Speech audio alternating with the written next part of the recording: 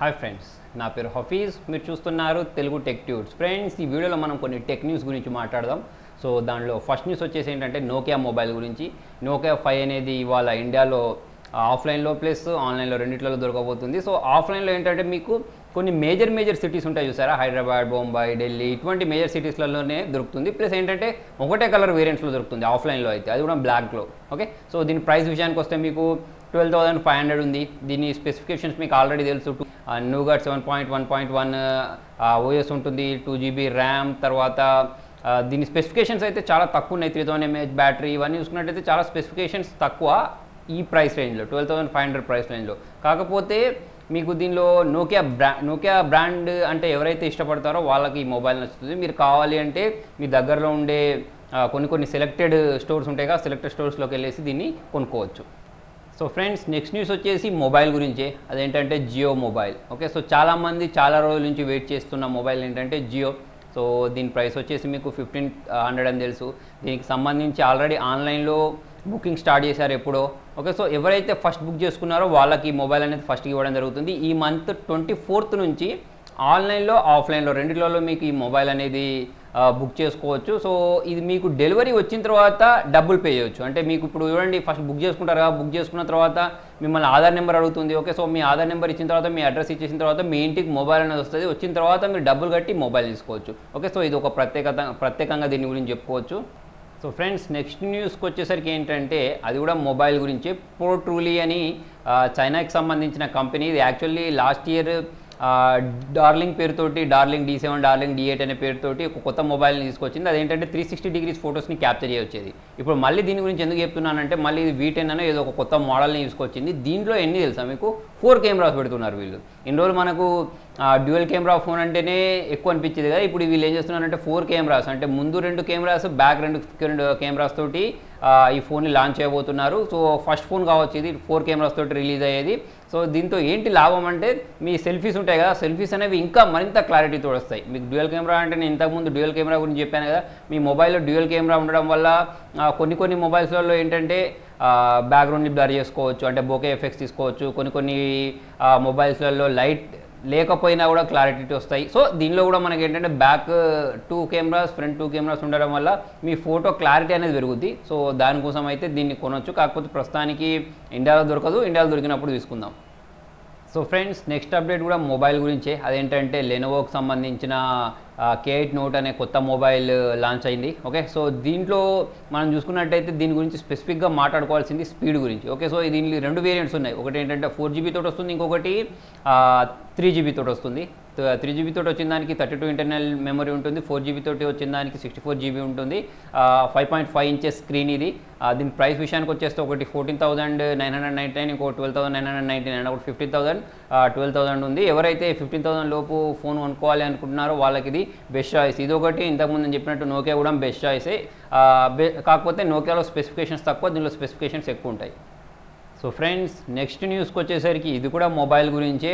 నిన్న మొబైల్ ఒకటి Redmi Note 4 mobile పేలింది అని నిన్న సోషల్ మీడియాలో, తర్వాత ఫేస్బుక్లలో, టీవీస్లలో చాలా హల్చల్ చేసింది కదా న్యూస్. ఇప్పుడు ఇంకొక న్యూస్ ఏంటి అంటే ఐఫోన్ కూడా పేలిపోయింది. సో ఫ్రెండ్స్, ఈ న్యూస్ ఇక్కడిది కాదు, యూఎస్లోది, మొత్తానికి ఎక్కడదో ఒక దగ్గరది. కాకపోతే ఐఫోన్ కూడా పేలిపోయింది. ఇన్ని రోజులు ఏంటంటే ఆ ఒక్క ఫోనే పేలేదని చూస్తున్నాం. సో అది కూడా పేలిపోయింది. సామ్సంగ్ పేలింది, OnePlus సంబంధించిన మొబైల్స్ పేలిపోయాయి.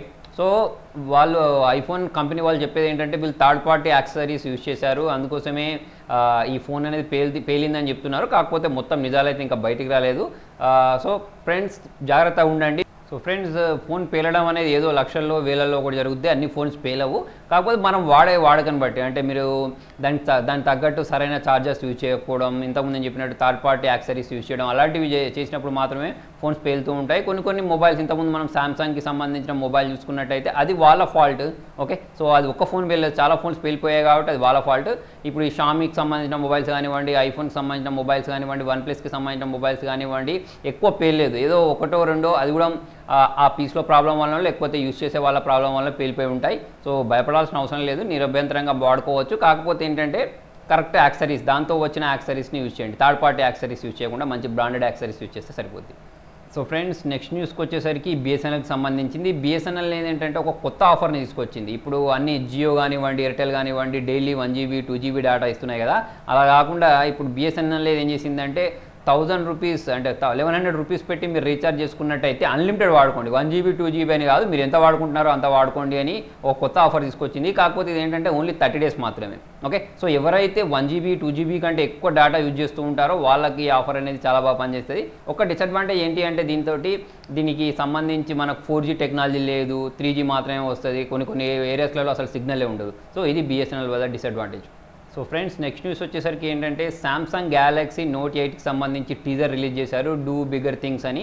సో ఏంటంటే స్క్రీన్ చాలా పెద్దగా ఉంటుంది దీనిలో, మీ అందరికీ తెలుసు. ఎప్పుడు చూసినా కూడా మనం ఏంటంటే సామ్సంగ్లో ఒకటి ఫ్లాగ్షిప్ మొబైల్ గురించి చూస్తూ ఉంటాం కదా, మొన్ననే సామ్సంగ్కి సంబంధించి Galaxy S8 S8 Plus 2 release అయ్యాయి. ఇప్పుడు ఏంటంటే నోట్కి సంబంధించింది. ఓకే, సో దీనికి సంబంధించిన టీజర్ అనేది కూడా దాంట్లో అంటే మనకు ఆల్రెడీ రిలీజ్ చేసేసారు. ఈ ఫోన్ కూడా మనకి ఈ మంత్ 23rd నుంచి అంటే ఈ మంత్ 23rdకి రిలీజ్ చేస్తున్నారు అని చెప్పారు. సో దీనిలో S Pen టెక్నాలజీ అనేది ఉంటుంది. సో చూద్దాం ఈ మొబైల్ అనేది ఎలా ఉంటుంది, దాని ప్రైస్ అనేది ఎలా ఉంటుంది అనేది ఆగస్టు 23rd రోజు మొత్తం కన్ఫర్మేషన్ అయిపోద్ది.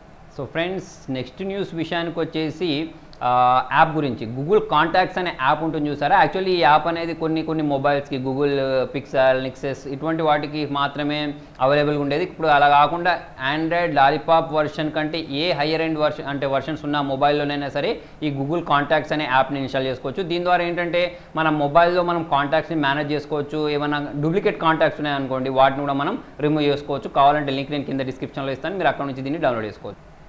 సో ఫ్రెండ్స్ లాస్ట్ న్యూస్ ఒక ఇంట్రెస్టింగ్ న్యూస్ ఉంది. అదేంటంటే రిలయన్స్ ఉంది కదా, అంటే జియో కాదు, రిలయన్స్కి సంబంధించి సిమ్స్ ఉన్న వాళ్ళు ఎవరైతే 70 రూపీస్ పెట్టి రీఛార్జ్ చేసుకుంటారో వాళ్ళకు 1 year వరకు 2G డేటా అనేది ఇస్తున్నారు. సో 1 year వరకు, ఇది 3 months 4 months కాదు, ప్లస్ 70 రూపీసే. ఓకే, సో ఎవరి దగ్గర అయితే రిలయన్స్ సిమ్ ఉందో, తక్కువ ఇంటర్నెట్ ఉన్నా పర్లేదు అనుకుంటారో వాళ్ళకి చాలా బాగా పనిచేస్తుంది. సో ఫ్రెండ్స్ మీకు నా వీడియో నచ్చినట్టయితే లైక్ బటన్ ప్రెస్ చేయండి, ఏమైనా డౌట్స్ ఉంటే కింద కామెంట్లో రాయండి. ఛానల్ ఫస్ట్ టైం చూస్తున్నట్టయితే సబ్స్క్రైబ్ చేయండి. Thank you.